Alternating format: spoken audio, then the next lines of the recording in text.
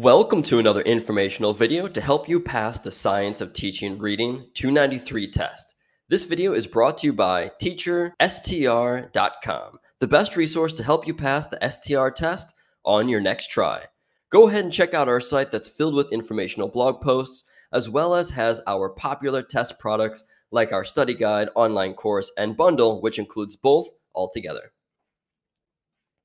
You're preparing for your Teacher STR test and have questions. Luckily, we have the answers, and in this video, we will share these answers to the most commonly asked questions about the Science of Teaching Reading 293 exam. For further information, go to TeacherSTR.com. What is the Science of Teaching Reading exam? The Science of Teaching Reading exam is a set of standards created by the State Board for Educator Certification, SBEC, that addresses the discipline and practice of teaching reading to young learners. Who has to take the STR? All educators who teach in any grade, starting from pre-kindergarten through 6th grade, need to take the Science of Teaching Reading exam. What is a passing score for the Science of Teaching Reading exam? A passing score for the test is 240. How much does the exam cost? The Science of Teaching Reading costs $136. How long does it take to get your results? Receiving your Science of Teaching Reading results depends on the day that you took the exam. However, total scores are received within 28 days and become available at 10 p.m. Central Time. Is the Science of Teaching Reading hard? We get this question all of the time. This exam is 5 hours long. It includes 90 selected response questions and 1 constructed response question. The Science of Teaching Reading exam is extremely challenging and requires deep understanding of certain and specific content specifications. Can you retake the exam? Yes, candidates who do not pass the exam can retake it. How is the exam taken? The STR exam is taken using a computer-administered test called CAT at the Pearson Test Center. If I don't pass the exam, can I retake only the domains that I didn't pass? No, the Science of Teaching Reading exam is not administered by subtests. If a candidate does not pass the exam, they must retake the entire test. If I don't pass the STR exam, when am I eligible to retake the test? The current retake policy states that candidates must wait 30 days before they can retake the exam. How do I prepare for the exam?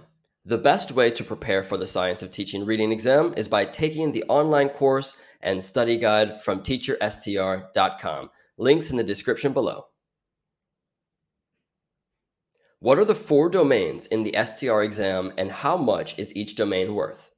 Domain number 1 is reading pedagogy, and that accounts for 13% of the total exam. Domain 2 is reading development, specifically with foundational skills. That is 43% of the exam. Domain 3 is reading development, specifically with comprehension, and that is 24% of the total exam. And domain 4 is analysis and response, which is the constructed response question, and that accounts for 20% of the total exam. How many questions are on the Science of Teaching Reading exam? There are a total of 90 selected response questions, which are multiple choice questions, and 1 constructed response question, which is an essay question. What are the competencies of the Science of Teaching Reading? There are a total of 4 domains, and within each domain, there are a certain number of competencies. Each competency includes 2 major parts. First is competency statement. This is the knowledge and skills that an entry-level educator in Texas public schools needs to be able to know and also be able to do. Secondly is descriptive statements. This is the set of knowledge and skills eligible for testing. Let's discuss the competencies. Competency number 1 is the foundations of science of teaching reading. Number 2 is the foundations of reading assessment. Competency number 3, oral language foundations of reading development. Number 4, phonological and phonemic awareness. Number 5, print concepts and alphabetic knowledge. Number 6, phonics and other word identification skills. Number 7, syllabication and morphemic analysis skills. Number 8, reading fluency. Number 9, vocabulary development. Number 10, comprehension development. Number 11, comprehension of literary texts. Number 12, comprehension of informational texts. And number 13 is analysis and response. Now understand here that number 13, or competency number 13, includes competencies 1 through 12 and is the constructed response question. How many scorers read each test? 2 people independently read and score each candidate's STR test.